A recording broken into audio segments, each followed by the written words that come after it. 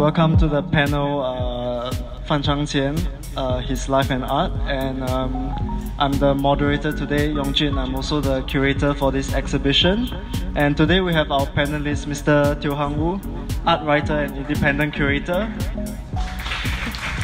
Mr. Ho So Ping, the artist and director of ArtCommune Gallery,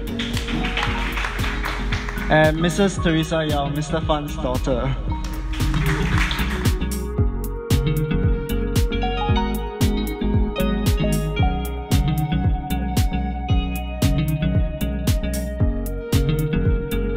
Master Fan actually, despite being a high-pi,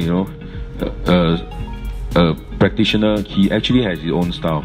That when you see a Chang Tien painting, you know it's Chang Tien. The unpretentious plain bamboo is Fang's favorite subject.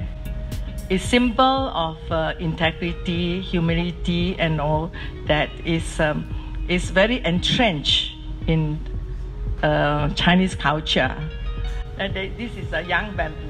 Means very soft, very resilient, very supple, very supple. So when you can bend it, let go, it will fight back.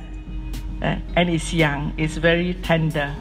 Whereas there's a strong bamboo. You see the stem, in one stroke, breeze stroke, his bamboo is entirely different. In light and in shadow, one stroke for the stem, the looks cylindrical.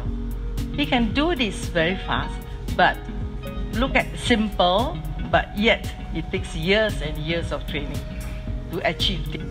And this is his bamboo. Last thing I want to say is traditional Chinese in painting is a timeless artistic heritage of Chinese culture.